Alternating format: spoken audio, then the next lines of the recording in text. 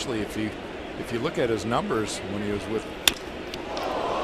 Long gets a piece of it, but that goes into center. Rasmus is not going to make a throw. Chris Davis scores, and it's a 1-1 tie. Travis Ishikawa, with his first RBI of the season, has tied it up at 1-1. And the ball hit just a little too hard for Chien-Ming Wang to react to it. You see, he just tries to get his glove up, but doesn't react quite quick enough. And that's a base hit and an RBI.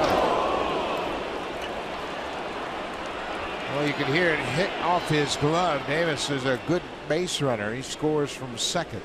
Good extension by Ishikawa, and Chien-Ming Wang just got a piece of it, but it was off his glove.